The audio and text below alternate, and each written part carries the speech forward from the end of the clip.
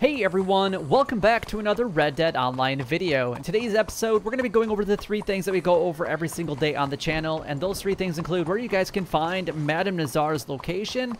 We're also going to go over the daily challenges and also the collection sets and their current cycles. If you guys are enjoying these videos and want to continue seeing these videos, make sure that you guys go ahead and like, comment, and subscribe down below. It would help me out a lot and is greatly appreciated. I've mentioned this before, but as the channel does grow, eventually I want to be able to do some giveaways here on the channel. So if you guys like some free stuff, make sure that you guys go ahead and do the things that I previously mentioned, along with making sure that you guys watch these videos in their entirety. Doing those things, well, we'll start doing some giveaways, hopefully very, very soon.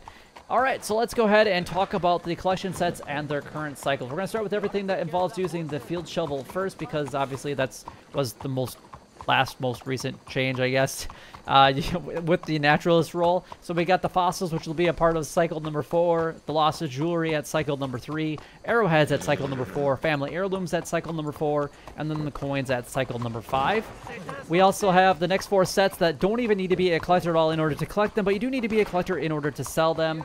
So we got American Wildflowers at cycle number 1, tarot cards at cycle number 1, antique alcohol bottles at cycle number 1, and then the bird eggs at cycle number 6. Now, if you guys are brand new to Red Dead Online because of the standalone purchase, make sure that you guys leave a comment down below if you guys have any questions regarding these things, because I'm going over the fact that I believe that most people on this channel know what those represent. But if you guys don't know, or if I have any questions about anything that we go over, make sure that you guys leave that comment down below so that I can do my best to help you guys out.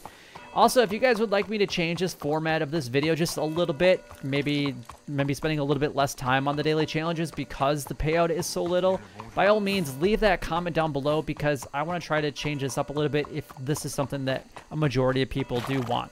When I've asked this before, a lot of people said don't change it, and that's when we're not changing it yet, but I'm just saying if people do want it to be changed, make sure that you guys go ahead and do that. Alright, so let's go ahead and talk a little bit about the daily challenges. Let's just kind of get out of the way over here. And really, you're gonna shoot my horse? So let's go ahead and go on and over the daily challenges for today. So starting with the daily general challenges, we've got 3 cooked seasoned mutton, 1 cormorant plucked, we've got 1 defended a campsite, 500 distance swam, 1 multiplayer kill within 5 seconds in posse versus, and then 2 American raccoon skin, and then 3 player kills from cover in showdown. The bounty hunter role, we got 2 bounties completed with at least 1 other posse member, 3 living bounty targets and a photograph. Really? 1 bounty target, or 1 bounty player bounty collected. The trader role, we got 1 Cripps' special camp stew recipe completed, 6 large animal carcasses donated to Cripps, 1 resupply mission completed with 5 minutes left.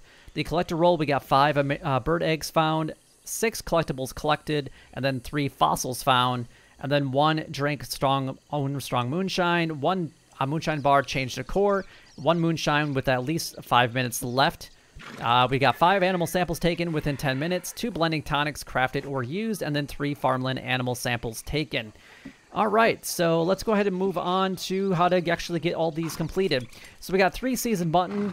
Cook those. You can do those on any campfire. It could be your wilderness camp, or it could actually be your camp, or it could be any of the wilderness, or whatever campfires are out there in the wilderness.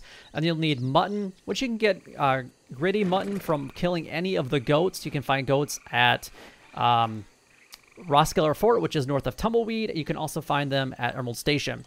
1 cormorant plucked. For the most part, I have success just down below where the cougar, or the panther is at here, south of Rhodes. Along this shoreline right here. Typically, it's right in this area I find the cormorants, and they're usually there like early in the day or later in the day, kind of one of those two. And that's my go-to location for them, but I don't always find them down there, but that's my best location that I can give to you guys. Otherwise, you can find them flying around in the Blue Water Marsh area, so north of Saint Denis, or even flying around the New Heartland area. But if you want them in a very specific spot, just go to that location on the map south of Rhodes where I showed you. Defend the campsite. There's a couple different spots that they can happen. They naturally spawn inside the world. So you're going to have to kind of just ride around. There's a spot just north of Saint Denis where I'm currently located, which is going to be pretty much between the A and the R in Marsh. So right here's a really good spot for one from time to time. Otherwise, you can actually find one way out west over by the Tumbleweed area. So pretty much right here by the E, there's a really good spot right here that will usually show up as well. Moving on to the next one, we got a distance of 500 swam. This one's pretty easy to go do. Just any body of water where you can actually not touch the bottom of the river or the bottom of the lake. Wherever you can do this at, this is where you want to be able to swim. And it will take a little bit of time, but it's really not that difficult to get that one completed. One multiplayer kill within 5 seconds in a posse versus. Obviously, this will require you guys to be in a posse first of all. But you need to at least have 2 other players. I've never been able to do this with one other posse member. It has to have 2 in order to do this. And then you can get 2 people to stand next to each other and just place down a piece of dynamite or however you want to do it. Explosive arrow works as well. We got 2 North American raccoon skin. You can find raccoons pretty much anywhere. Tall trees is a really good opportunity, and in the Cumberland Forest area is another good spot. You can find these around the New Hanover as well, where there's not a lot of trees. You can find them. They're just not as common, but there's still quite a few of them in that location. And then we got 3-player kills from cover in Showdown. So as long as you're hiding behind something, it could be a tree, it could be a rock, it could be a building, really whatever, it doesn't matter. And go ahead and get those kills. You can use dynamite arrows, explosive rounds, or however weapon you really choose to get the kills in the Showdown. The Bounty Hunter role, we've got one that's brand new to us. We got 3 living bounty targets in a photograph. So that is really interesting. So living, I'm wondering if you could actually, I'm gonna have to test this, but I'm wondering if you can just hog tie them and then take their picture. If you can do that, I think that would work. As long as they're alive, then that's all that really matters. I think that's how you would complete that one. Otherwise, you'd have to take this photo. If you can't do it with the hog tie, then we're going to have to actually get close enough so you can actually take a picture of them.